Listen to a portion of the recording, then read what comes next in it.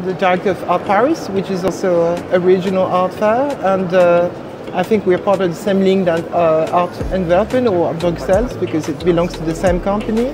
And I like this kind of fair because it's really the place where you can see things you're not seeing everywhere. So that's the charm about this being a regional art fair. Last year, we were like a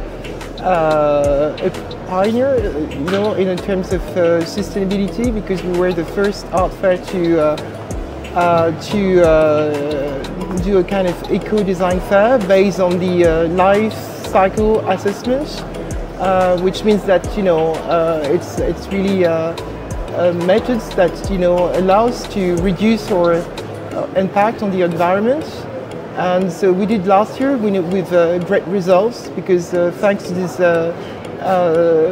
life cycle assessment, we've managed to reduce by half our waste. So we were very glad about these results, and which was kind of premiere among the art fairs in the world.